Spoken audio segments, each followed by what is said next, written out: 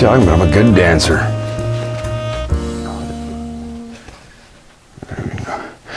Well, welcome back to the Telelthon. We're still here, and we talked about a lot of things so far. We talked about life, and we talked about death, and now we're going to talk about grief. This is the grief segment, and you know, I've lost a lot of people in my life, I can tell you that, and they've given me the stages of grief here, and I can tell you I know all about them. I visited many stages of grief, and they were all at the strip club. Why don't you just leave it on?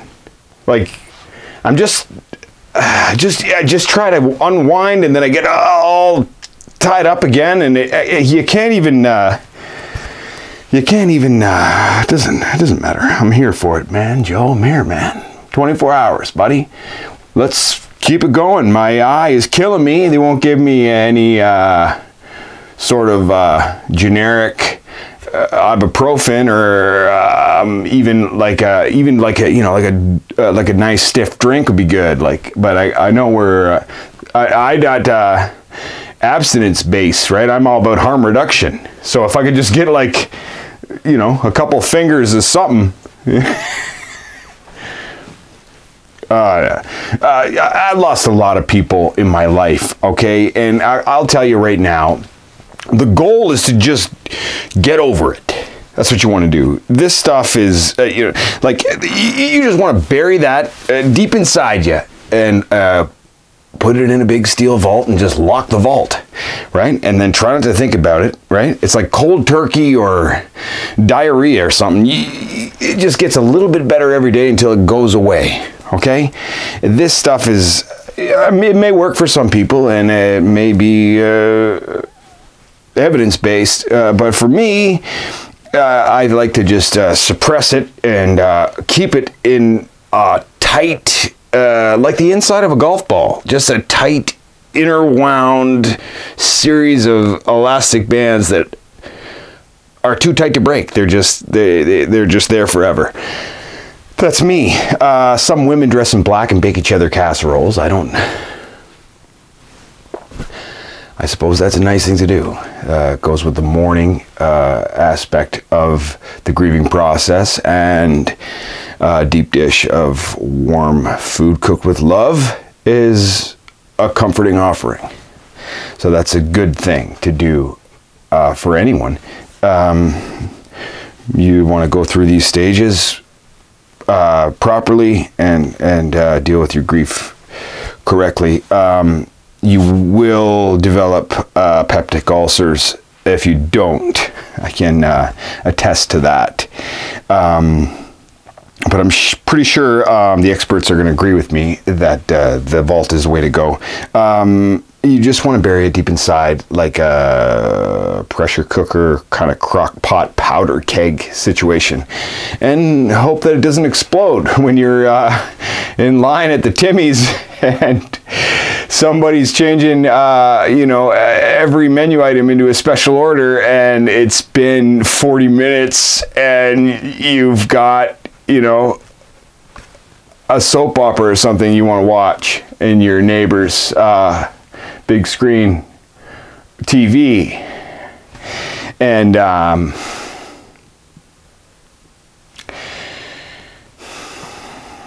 you get out of your car and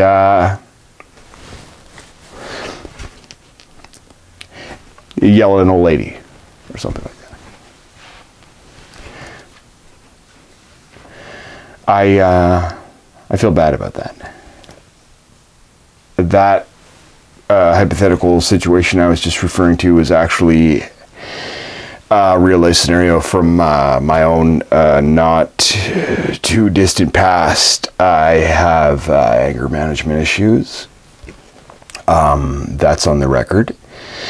Not proud of much of anything I've done with my life, but it certainly wasn't that old lady's fault.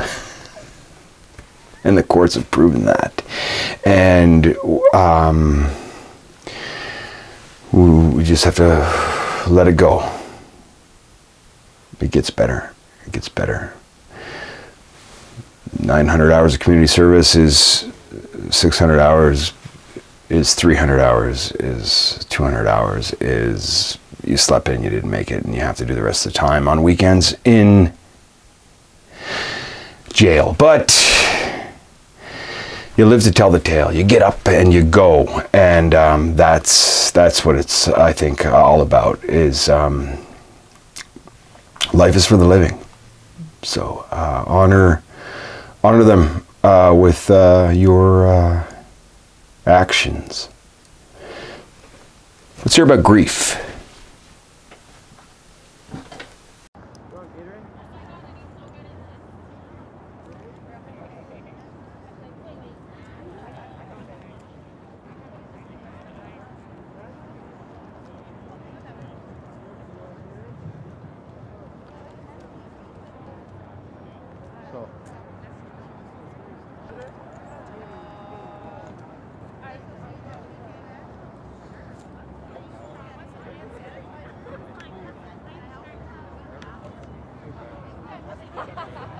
I'd like to say hello to everybody, bonjour, tanse.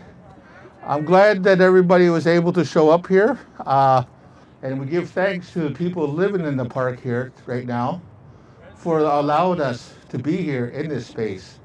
And we honor them, and then we honor the people that were in this park and that are not here anymore.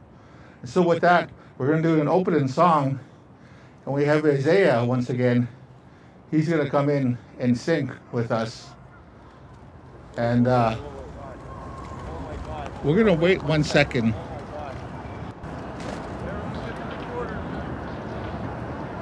If everybody could...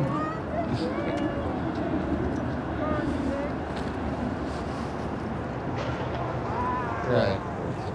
Now they're doing a legal search too. Right? Get all that. Legal search. Searching everything up there. You know, this shows another reason why we need to have this stuff here and be witness to what's happening here. And I give thanks for everybody to be, you know, calm and safe, and, you know, being supportive. That's really important. And so what we're going to do now, we're going to do an opening song, and we always want to do that like in a special way to make sure we do these things in the proper way. And we're very lucky we have some great singers, some great dancers, and some great people yourself be here.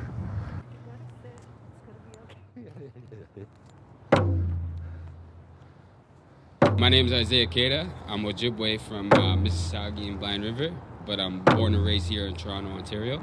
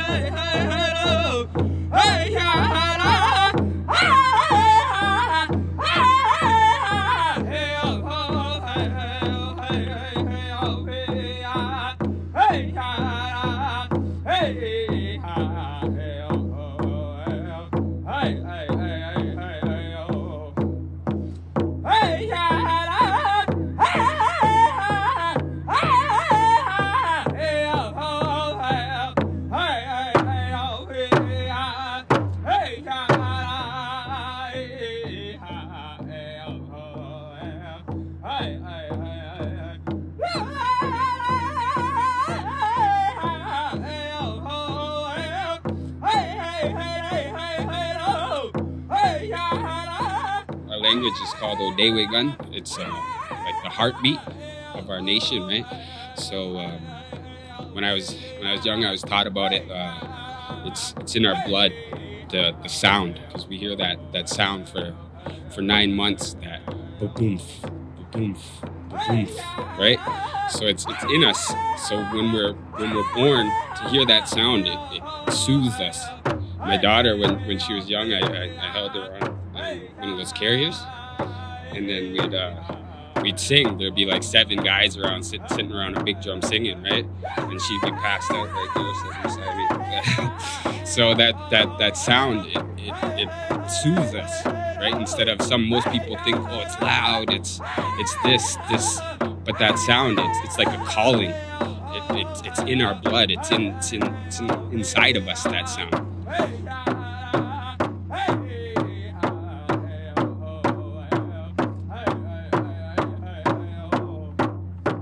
There's a lot of things going on in the world, and even things really close by us right now. It's really confusing and hard to understand. And some of it's not hard to understand, it's just wrong. And we got to realize that why we're here, how come we're here, and together we'll come up with those actions that need to be done.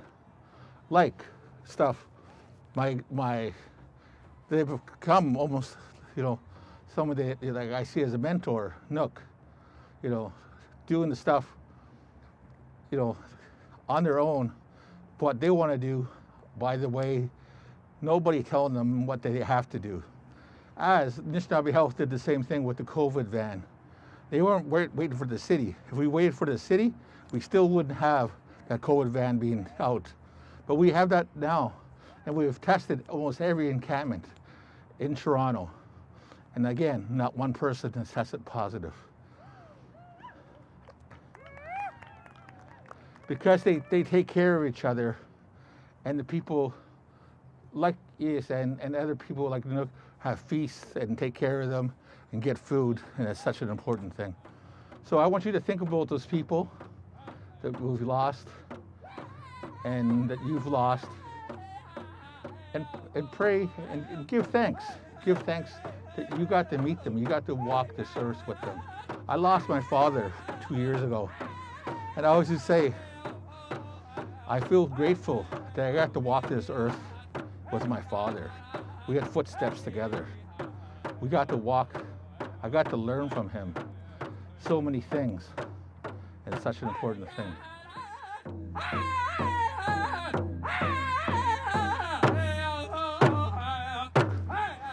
You've taken a lot of time out of your own personal life for the people you've lost the past while.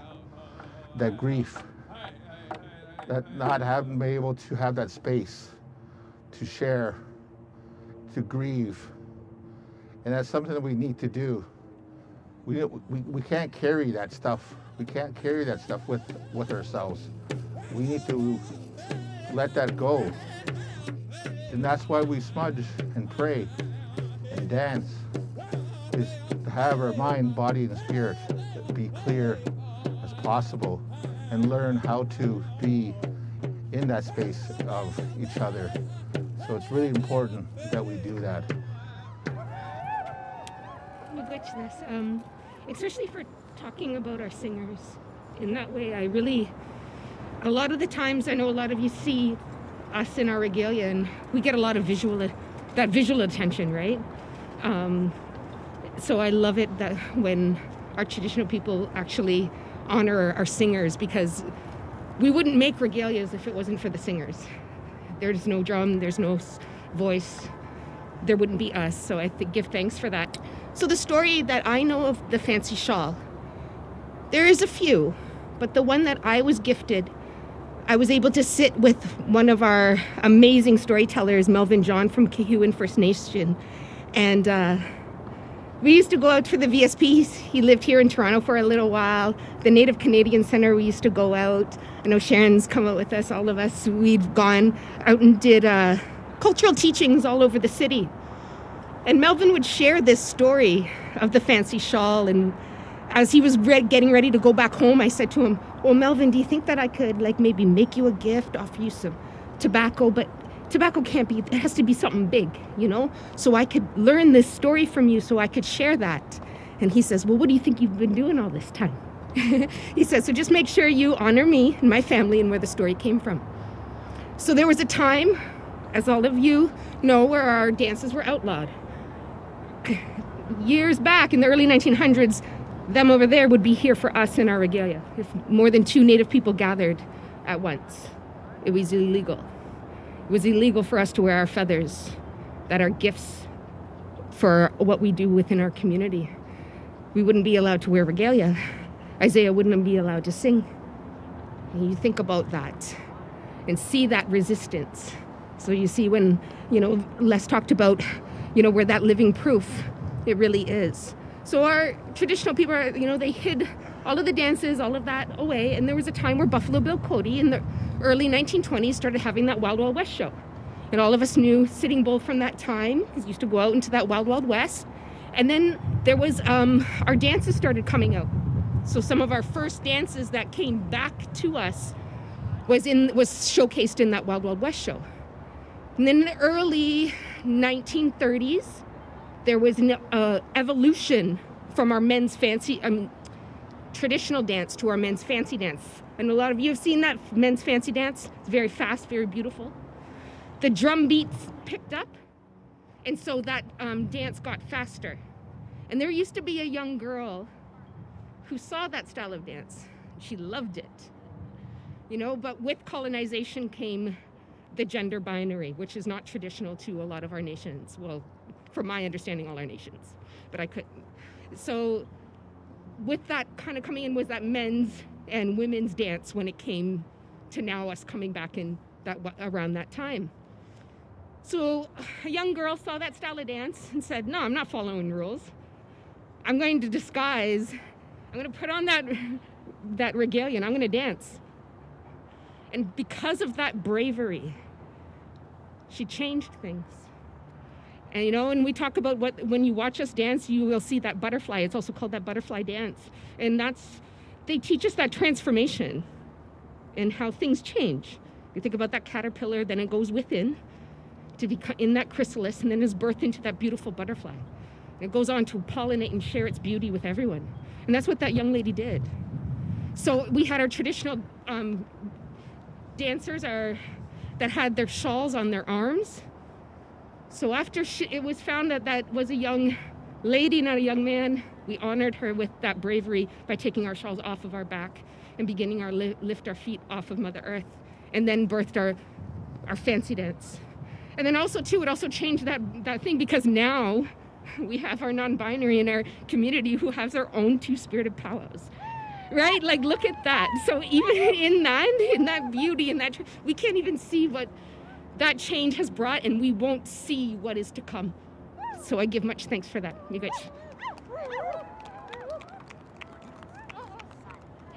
I'm gonna dance with, this is my daughter Nazarene. I started dancing because of Naz. She was just little, and she would run up to people and try and touch their regalia. So I made her a fancy shawl, and then I started to dance with her. So she's my inspiration. You guys.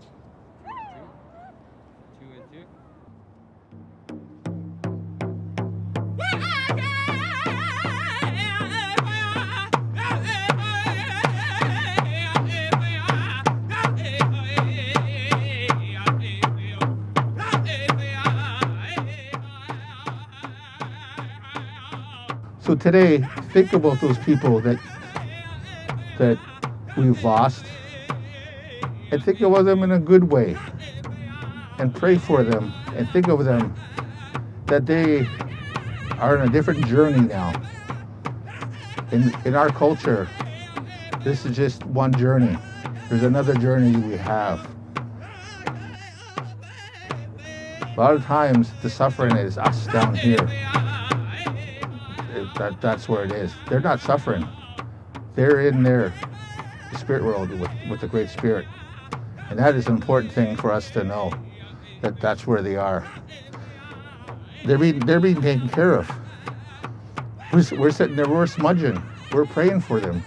We're feeding them. We're doing ceremony for them.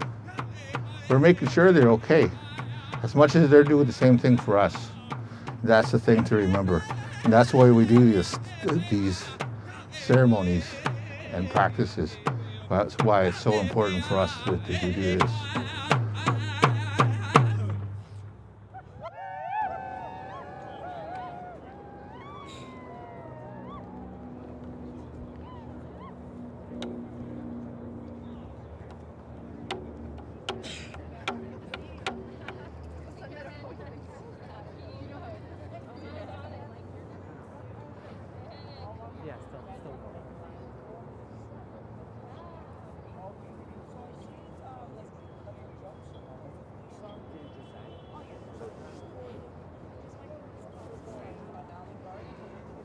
Psych2Go is a digital media organization that raises mental health awareness by presenting psychological topics in a digestible and relatable manner. Please share our content with those who need it. It's a great way to show your support to us as well. Most people know the common 5 to 7 stages of grief: shock, denial, anger, bargaining, depression, testing, and acceptance. Everyone experiences these stages in entirely different ways. While you're grieving, many people will tell you something along the lines of, "Stay strong," or "It'll get better."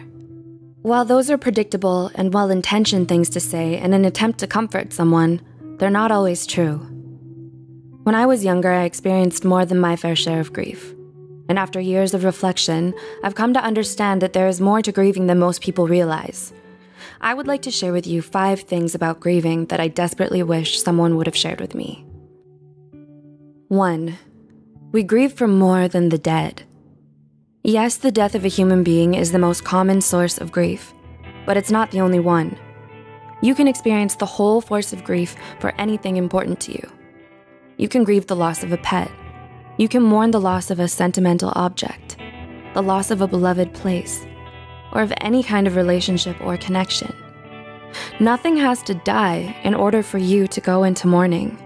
There can be grief for a friendship that has just drifted apart, or for the ending of your favorite book series, a home that you've had to move away from. You can grieve for yourself. When you grow and change as a person, pieces can be left behind. Old bits of a personality and mannerisms that we can ache for all the same. Whenever something is lost, no matter what, no matter why, and it causes pain in its absence, that is grief. 2. Just stay strong typically goes hand in hand with the denial phase of grief. It's when you're told that despite all the terrible things happening to you, you must stay strong and overcome it. What is not said is that just stay strong should mean when you're done properly grieving, you will still be alive. This will not kill you. You are stronger than your tragedy. Instead of pretend like nothing's wrong, don't let your tragedy affect you. Just keep living regardless. Denial is usually said to be the first or second stage of grief. If you find yourself stuck there, you will never eventually get to acceptance, and you will never really be out of your cycle of grief. It's okay to not be strong. That's what people should tell you when you're beginning to grieve. It's all right to cry, to scream, to take time away. It's understandable to feel weak for a bit, so long as you learn to let that weakness go. You do not have to stay strong. If you do, moving on may become difficult. Weakness and vulnerability is part of the grieving process, and it should be accepted. 3. There should be a guilt phase of grief. Often when we lose something, those of us that are still here feel a sense of guilt. Some people feel left behind.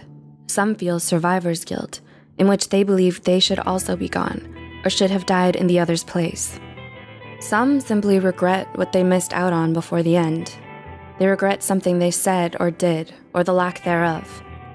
We find a way to place the blame on ourselves, find a way to make circumstances our fault, even when it's not. Facing death often precedes a reevaluation of life.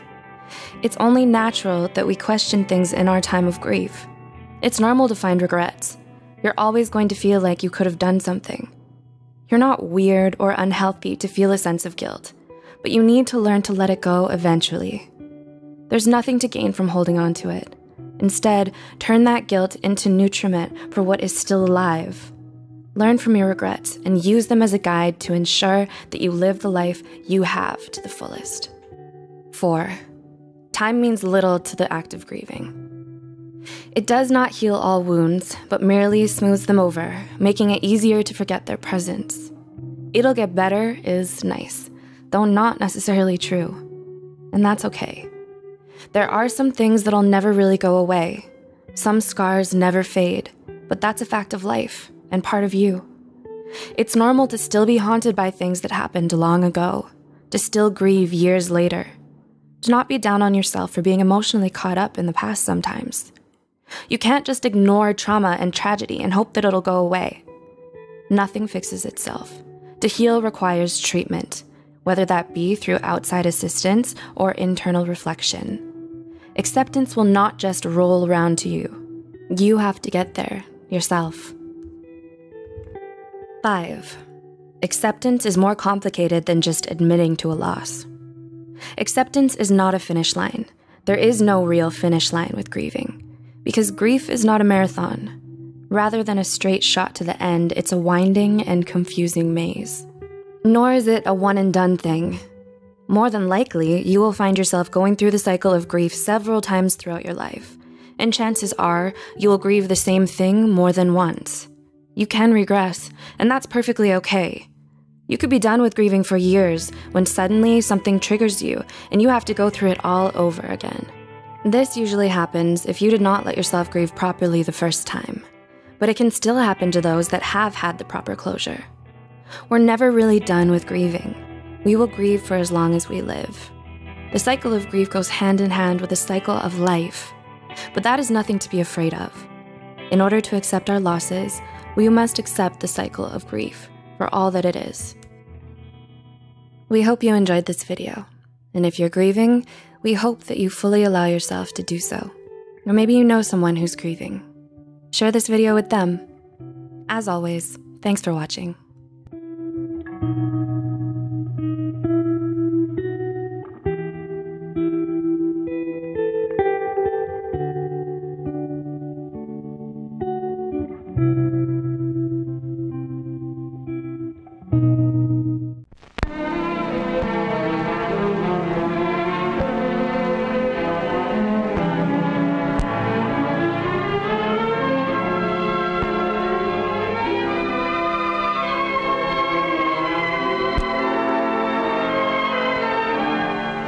In spite of what the graduation speakers say every spring, our town's pretty average. It goes for our seats, too. Out of this class of 40, just because it is average, 2 of these boys and girls will spend some part of their lives in a mental institution. My job is to try to keep the people around here healthy, and most of them are. Of course, nobody's health is ever perfect. Jim Anderson has a bad ear, but that doesn't keep him from playing on the football team. County champions last year, too. Frank White is nearsighted, but his glasses take care of that. Dorothy Westerly has a tooth that needs fixing, but she's in good health, I'd say. Mighty good health. They've all learned habits of good living that have helped them stay physically healthy. Habits of cleanliness, good diet, exercise, and rest. But there's another side to good health, and that's good mental health. Comes naturally to most people. Parents who are mentally healthy bring up their children to be mentally healthy, too. Take Tommy Clark there. He learned the first rule for good mental health a long time ago, about not bottling up his emotions. Now, when he works up a head of steam, he puts it to work in a useful way, instead of holding it inside. When you try to do that, it's bound to come out in some unpleasant way. Tommy learned that some years back, just after his younger brother was born. Come on, Jimmy. Have some. Come on. Tommy, eat your meat. You haven't eaten a bite all day. I declare, I don't know what's got into you. You heard your mother, Thomas. Now do as she says. Finally, his folks sent him to see me. There wasn't anything physically wrong with him that I could find, so I began to talk with him. If you've got something on your mind, Tommy, why don't you talk about it? Well, We all have our problems, Tommy. But I can talk about it. Of course you can. And you know something? The more you talk about your problems, the easier they are to solve. It's bottling things up inside that's bad. When you feel something, if you're mad or afraid or worried, you've got to let it out or it'll come out some other way. Like you losing weight and not sleeping. Now, what is it, son? Gosh, Dr. Martinson, this may sound kind of funny to you. No, it won't. I don't think my folks want me anymore. They're planning to get rid of me. What makes you think that, son? I heard them say so one night. They thought I was asleep. Ever since Jimmy was born, they... Well, it wasn't easy to prove to Tommy that he was wrong. As in so many cases like this, his parents were partly to blame. The new baby was taking more of their attention than they realized. I got a chance to talk to Tommy's mother about it, and it turned out that they'd been talking about sending Tommy to camp for the summer, and he'd misunderstood them. Well, we finally got it straightened out. But it taught Tommy a lesson that many people don't learn so quickly, about not bottling up his emotion. He learned that it could be easy to talk to his folks and that he didn't have to hide his love for them. Good night, Mom. Good night, Tommy. Well, that is quite a few years ago. Tom's graduating today. That #1 rule for good mental health, don't bottle up your emotions, has helped him through many a tough spot. Of course, we're talking about some of the simple rules for staying in good mental health. And that brings us to the second rule, which is respecting yourself. Sounds easy, doesn't it?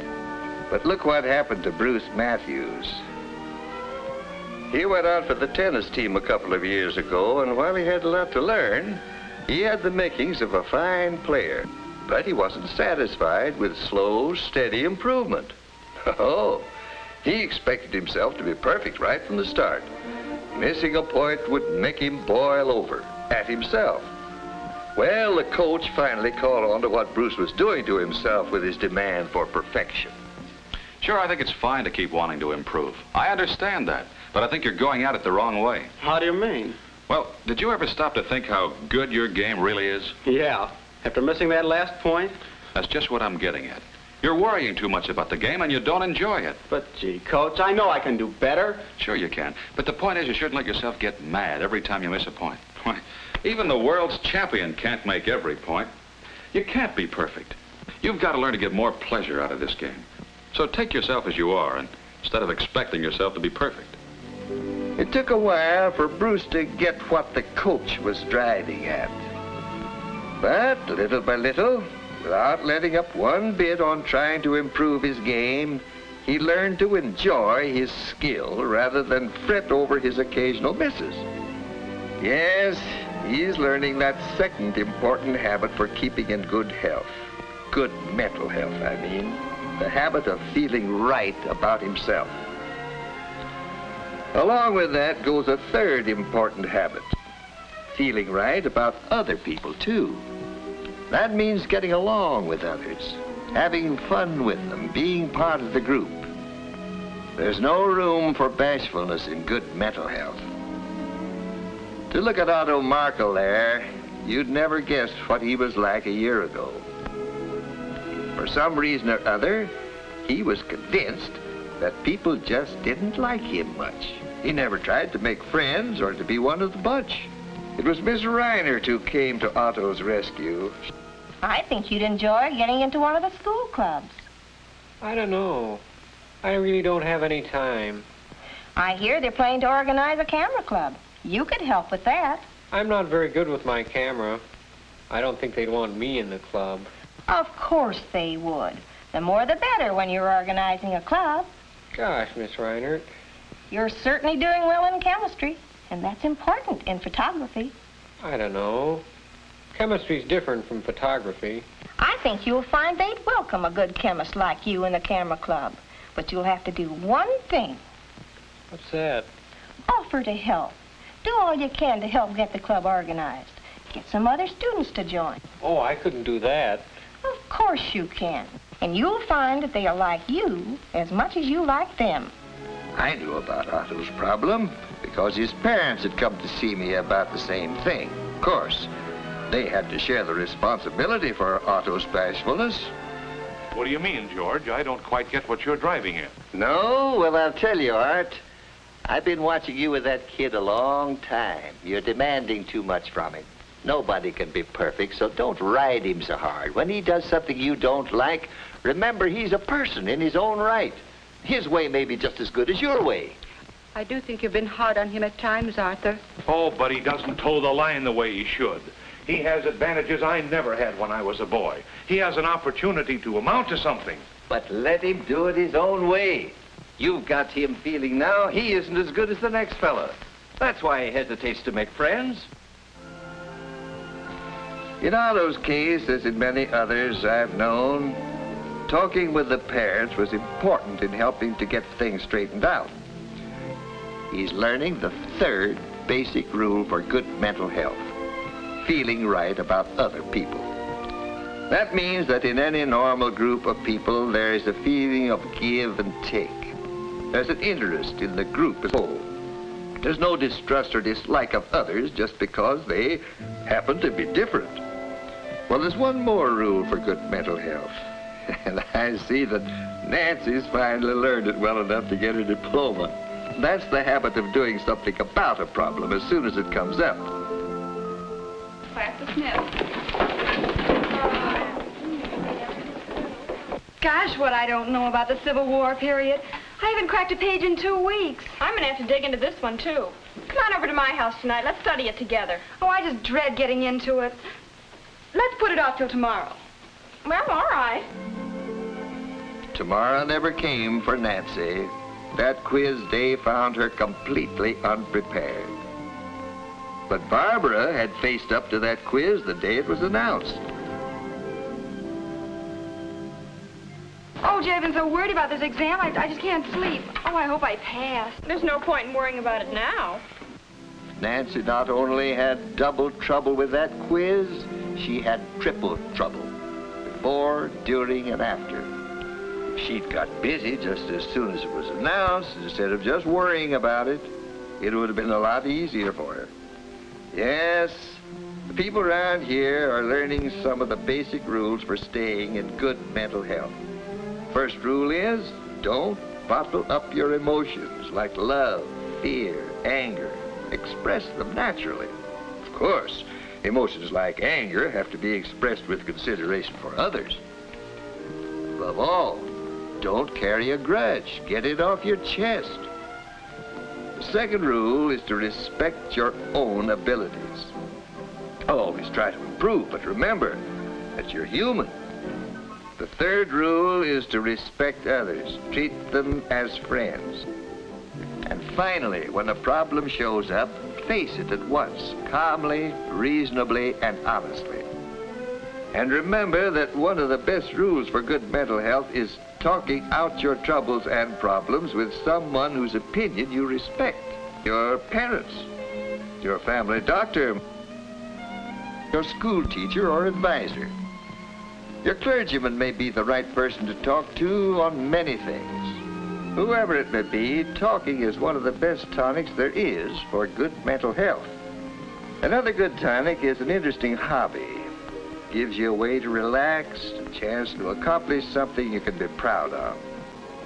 Well, those are some of the rules for staying in good mental health. Of course, they're just the ABCs of a subject big enough to fill a whole library. Oftentimes, we imagine grief during the time of death. And of course, that's probably the most prominent or the most dramatic one. But grief happens all the time. We're losing things all the time. And I'm not talking about your keys. I'm talking about a loss of a job. I'm talking about the loss of a lifestyle. As an example, something that could be celebrated can still cause grief. Your children grow up and move off to university, and all of a sudden there's an emptiness, there's that void in your life. And there's a bit of grieving that happens with that. You move on to a new job, but you can still be grieving the old job or your old colleagues, friends that you knew. You move to a new home and you love your new home, but perhaps you've had to leave behind the home where your children grew up or where you grew up. And so there's a grief. I remember when we sold our home in Oakville, my daughter still to this day cannot drive by that street because it reminds her that her mom and dad don't live in that house anymore. And that is truly a form of grief. And so being open to people's emptiness, I think, is what we can do to help them. When I am counseling people, often during times of grief after losing a loved one or a family member, but sometimes even after a divorce or a separation, which cause, even though it might be good health-wise, there's still a grieving that happens, a grieving of what could have been. When I'm doing that, I remind folks that grief is individual, that there's no one way to grieve. I think we've been, especially those of us who are in the helping professions, have been taught, Elizabeth Kubler-Ross's book about the 7 stages of grief, and that this is how you go through grief. Stage 1, stage 2, stage 3. And it makes it seem like it's linear. I don't believe that.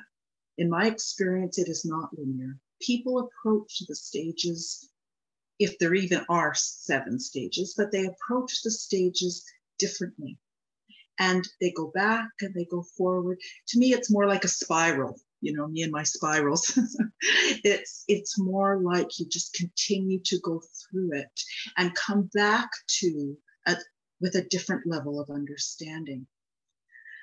When I experience times with my folk, talking to them about grief, it seems to me like the analogy of a wave seems to be a little more accurate, where you can be doing just fine and the water is calm and the water's serene, but then all of a sudden a wave appears and you go under. And you come back up and the water clears and then the wave comes back. And so it goes back and forth. The other thing that I think our society has taught us, and I think it came back from years ago when, someone in your family died, you got 3 days of bereavement time. So in 3 days, you should be over it. Well, that's hogwash. There's no time around grief. There's no time. Some people grieve and seemingly get over it. Some people, it takes a lot longer. And that's not bad, and that's not good. It's just individual. And so when we're dealing with people who are in the process of grieving, and it is a process, it's not a one-time event, it's a process. When we're dealing with people who are grieving, I think it's important for us to just listen. I always tell my kids, God gave you 2 ears and 1 mouth, so you listen twice as much as you speak. And I think that that's the most important thing we can do, is to listen, to be present to them. We don't have to have the right words to say, because really there's probably not the right words to say. There are some wrong things to say. One of the most dangerous things I think us religious folk can say, and I hear it all the time, and it's meant from a good place. It's meant because you want to say something. But I'll hear people say, well, God won't give you any more than you can handle. That doesn't help. Just turn to God and all will be well. That doesn't help. Well, he's in a better place. That doesn't help. God needed another angel. That didn't help. What does help is to sit, to let someone cry, to let someone share their memories, and then to thank them for their openness. Really, that's all. I don't think it's any more difficult than that, and it is as difficult as that.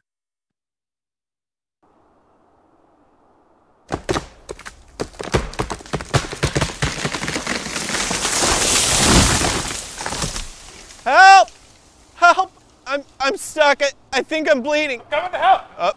Okay, follow my voice. Keep talking, follow your voice. I have one question though. I am. What is it? Do you have a minute to talk about our Lord and Savior? Come on, buddy. I need you to keep talking. Also, I have some literature. Is anyone else out there? If anyone else is out there, don't worry. I've got this. Don't come. No, please worry. Come. No, and only come if you want to see the light of the Lord. Or if you just want to save someone. Oh, I will save you. Don't worry. No, it's fine. I'm free. No, thanks for your help. No need to come save me. We just have to talk about the good word. God is good. No, don't do that. Just anyone else. Come, please. You appear to still be trapped, brother. Let me save you, and then I shall save you. Do you have, like, first aid? Because internally, there's some bad stuff happening. Something even better. The Holy Bible.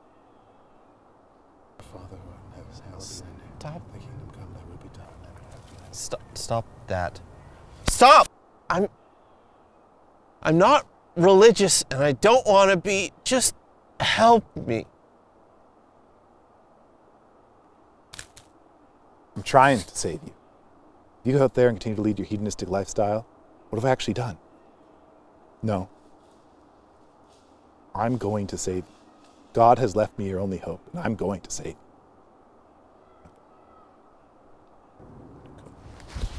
God, I heard the yelling. We have to lift this log. Quick, get on the other side. Before you do that, do you have a minute to talk about our Lord and Savior? No, I do not. Thank you. I feel like I've been being the asshole here, but there's no way I can be the asshole. Because I have a lifetime to talk about our Lord and Savior. No, an eternal life. Praise be. Our Father who art in heaven, hallowed be thy name. The log first? Look, we're trying as hard as we can. We're doing everything we could possibly be doing to save you. We're saving you as fast as possible. Hail Mary, full of grace. It just really hurts. Did you hear that? Someone else is in need of our saving. Let us go, brother. Quick, real practical help.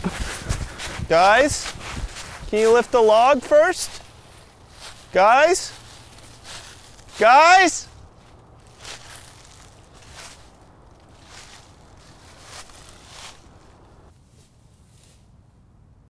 Whether it's the loss of a relationship, a friendship, or a loved one, grieving is never easy. However, it's always part of the process. Psych2Go's mission is to make psychology and self-care topics more accessible to everyone. We may think we've already moved on from something or someone, but that may not always be the case. In today's video, we'll be discussing the unexpected signs that you're still grieving. If you have experienced significant loss, but a long time has passed and you still experience some of the following symptoms, you may be experiencing complicated grief, also known as unresolved grief. Research shows that emotional pain activates the same regions of the brain as physical pain, so it's important not to take these symptoms lightly. Okay, let's start the video. 1. Your chest might feel tight, painful, or sinking into your stomach. A physical symptom of grief is an increase in blood pressure. It also increases the risk of blood clots. According to Harvard Health Publishing, intense grief can alter the heart muscle so much it can even cause broken heart syndrome, also known as stress-induced cardiomyopathy. The main symptoms are chest pain and shortness of breath, as if one were experiencing a heart attack. Experts think that surging stress hormones can essentially stun the heart, preventing the left ventricle from contracting effectively. This occurs more often in women than men. 2. You may be extremely focused on reminders of your loss or be excessively avoidant towards them. While these are opposite behaviors, obsessing over details and reminders or avoiding them excessively may be signs that you're still grieving. It's normal to feel pain upon being reminded of your loss, but if you find yourself constantly focused on reminders, it may be hard to move through the grieving stages. But why is constantly avoiding reminders also problematic? Do you find yourself pushing away painful or uncomfortable memories when you're reminded of them? Excessive avoidance can have long-term health consequences.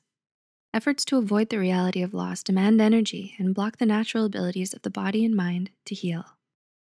Research by Strobey and others shows that avoidance makes depression, complicated grief, and the physical health problems associated with them more likely to occur. 3. You feel like you're getting sick more easily or taking longer to recover from your sicknesses. Grief increases inflammation and disrupts the immune system. This means that it can worsen existing health problems or cause new ones and leave you vulnerable to infection. Essentially, grief causes you stress not only on an emotional level, but on a physical level too. It can leave you feeling fatigued and can give you headaches, stomach pain, nausea, and less appetite too.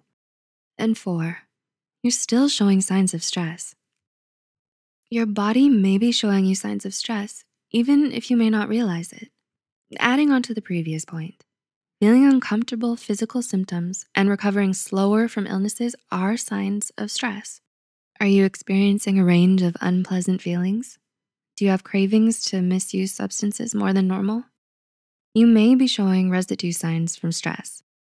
If you wanna know more about stress, check out our video, 6 Signs of Stress You Shouldn't Ignore, for more details on signs of stress.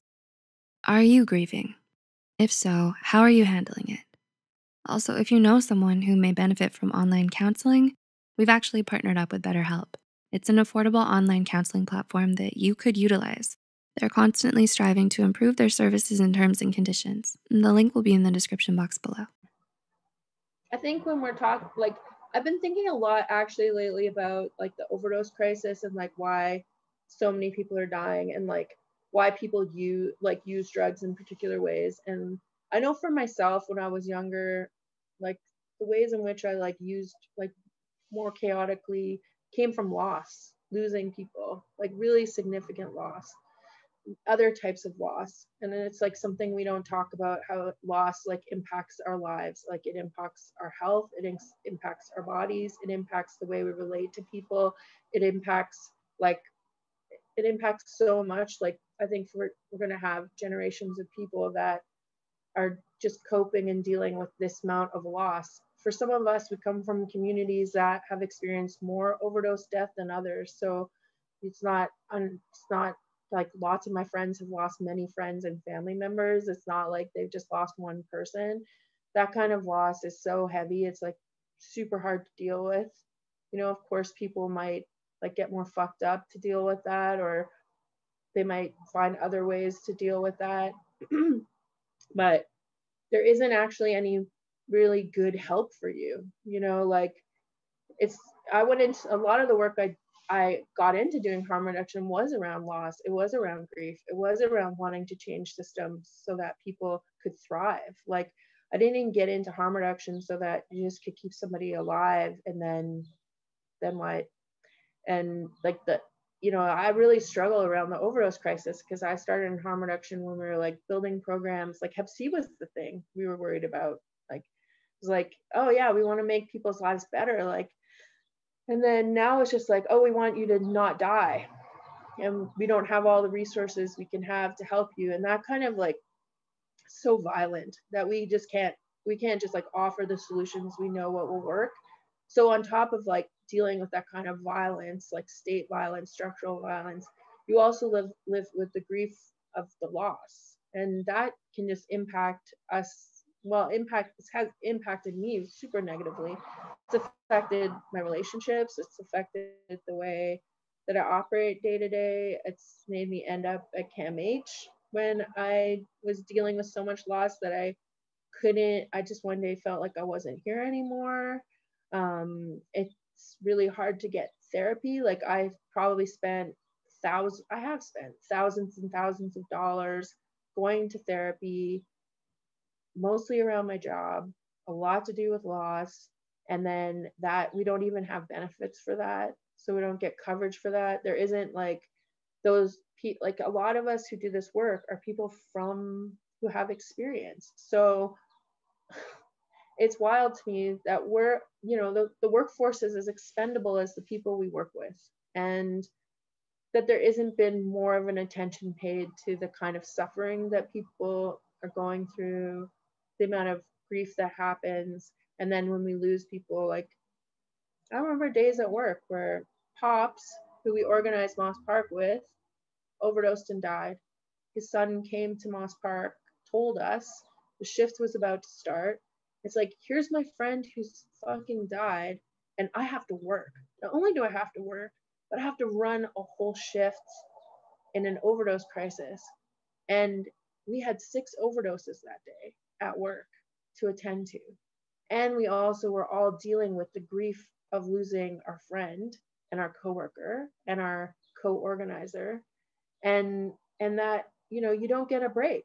There is no relief to that. You can't just be like, see you guys, like, I'm not going to work today because I'm so fucking upset. I can't function. It's like, no, I have to compartmentalize this so I can continue to go on because people need me and are relying on me. And I think that for me that's really hard. It's been really, really hard. And I have also used grief to organize. Because I'm like, I'm not going to let the people I loved and care about, like, their deaths, like, are political deaths. And in honor of those people, I'm going to fight like fucking hell. Like, I want us to fight like hell. I want to fight like hell so people don't die. And I want us to fight like hell so we can truly honor the people that we cared about. Because it's just it's just a massive injustice that we have all the tools and solutions, but it just continues, and it'll keep continuing. Like, one day I'll feel okay, and then like the next week someone else dies. And it's not just like they just die, it's like their deaths are disenfranchised, like our grief is disenfranchised. Their deaths are like sudden, and I think there's no, and then during COVID, like we can't meet, like it's hard to go to funerals. I went to a funeral of one of my mentors and peers who died. She did not overdose, but she passed away, and like just watching it online was just so fucked up. Like, not even being able to come together to grieve together has been really hard. And then, there's like grief I have for people I don't even know. Like, I have grief around the amount of hundreds of unclaimed bodies in the province of Ontario that sat at the morgue or are buried in boxes by Highway 7. I grieve for those deaths. I think about those people dying. I think about their families and friends not knowing. I think about whether I know someone there. Like, I know someone whose family didn't come to get them. And I used to have, like, at work, we would do a lot of memorials. We would go get people's bodies and claim them when their families didn't. And like, I hold on to that grief, definitely. And it's really painful. There were times in my life where I was gonna call the veterans hotline when I wasn't doing well. Or like, there was a time where my grief was so bad I had to go home to the Yukon and be at my mom's house out in the bush because I couldn't handle how bad I felt. And of course we feel bad because it's not numbers, it's people. It's people that we know, it's people we love and care about, it's people we support in our jobs. Like, I've worked in the same neighborhood for almost 20 years. I've known people for a really long time. I'll know their family members.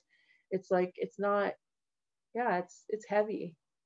And we're gonna lose a whole workforce. We already are. There's lots of people stepping out of the work who are not gonna come back to the work because it has been so heavy. And we're losing, like, I have friends who like can't function through the day because the loss is so heavy.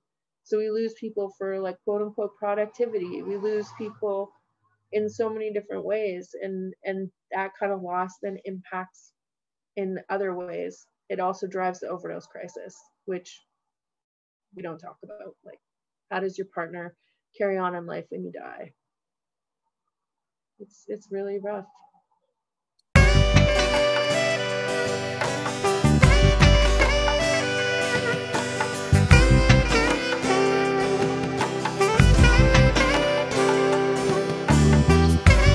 This is my life's story. To my good friends that have come, and my good friends that have passed. This one's for mine. Yes, it's for mine. Some of my old friends. Some of my old friends. This one's for mine.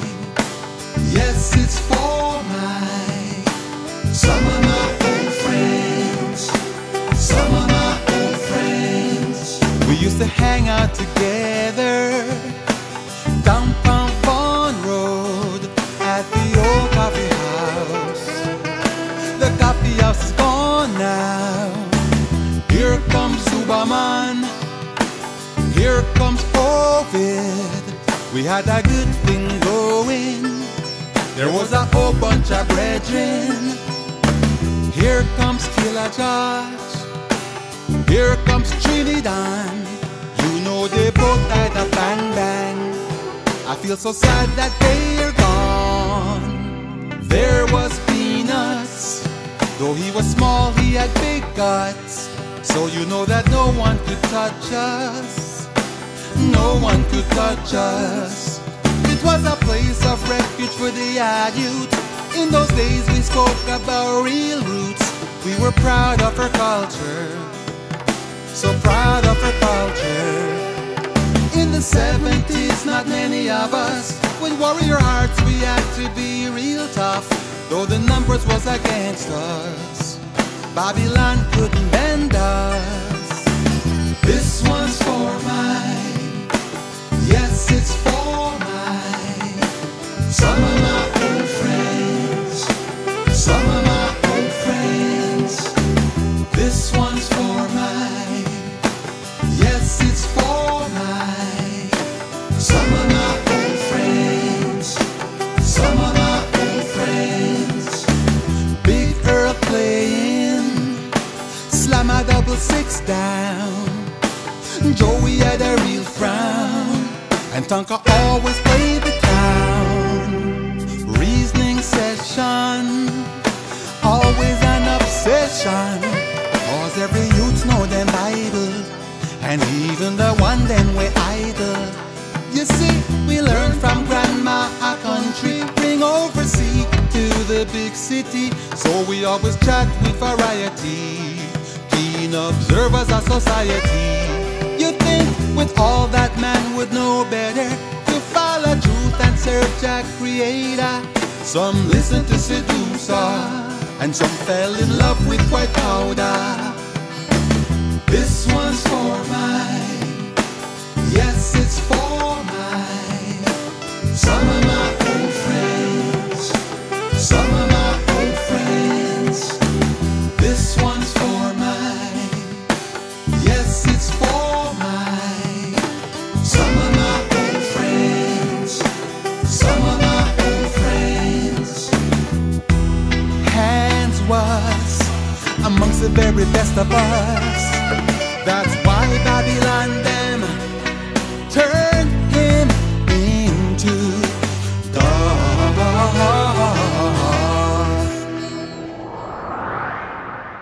Where is Stone Age? We used to read off the same page. I heard that they deported you back. I hope that you were living on the right path. I saw your brother when I went to Vancouver. He is the one that tell me they remove ya. Golden brother hands at last. We had a few tears and laughs. It's so hard for a teenager to come from Trinidad or Jamaica, trying to fit in. We had to learn a brand new rhythm. But our ancestors showed us real courage. It's time to step from violence to knowledge, so the memories won't be in vain. So many years we felt that pain. Yes, my brothers, you're always with me. We made each other who we are. Though somehow who don't walk less, you know the rest are with on superstars. This one's for mine. Yes, it's for mine. Some of my old friends. Some of my old friends. This one's for mine. Yes, it's for mine. Some of my old friends. Some of my old friends. And if you remember me from back then, one thing you remember is I always had my guitar in my hand.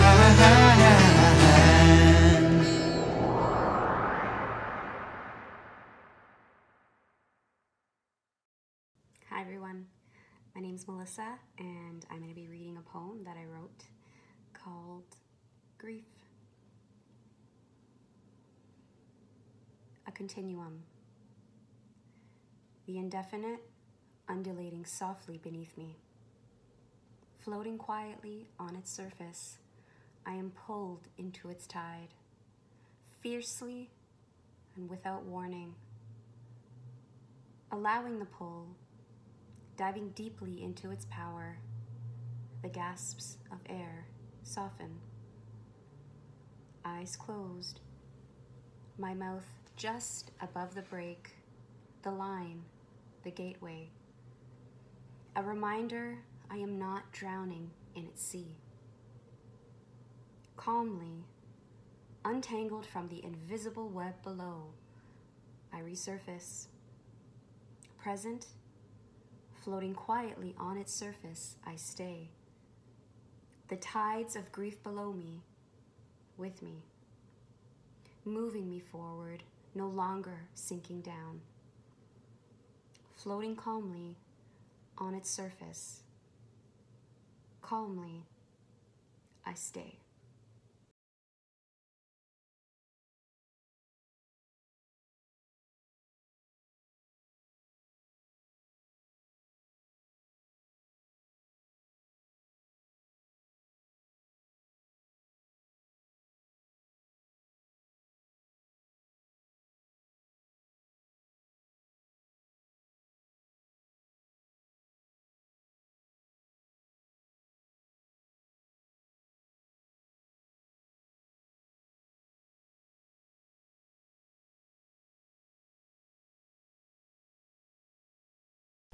Hey, Gare. Hey, Bear, how's it going? Welcome to Gare Bears. I think it's time we tell folks about our big Father's Day sale. You know it, even bigger than the Remembrance Day sale we had last week. You know it. It's huge. Look How at it this huge? way. Oh, you want to save big on a car? Used, new, I don't care. You come down, you buy a car this week. We're talking 5% off the top first 15 months. After that, 2.9% on your financing. Oh, that's not all. No. If you take less than $1,000 per month on your DPI, add it straight up to your refinancing payments, I'll take off an additional 13.2% off your down payment. As long as you promise, and I mean promise, to come back and give at least $200 towards the purchase of your new car, which is valuable within the next 25 years. If you use it at Gare Bear in the next 25 years, and we're going to be around, aren't we, Bear? Oh, you know it, Gare. We're going to be here to the end of the world. We're never end. You come on down, check it out, I'll give you that deal. Or, you know what, flat out, we'll just call it $100 off any car on the lot. Your choice. Gare Bear, Marino, Lambino, Gambino, Ford. Tonawana's #1 choice. Hey, Ma.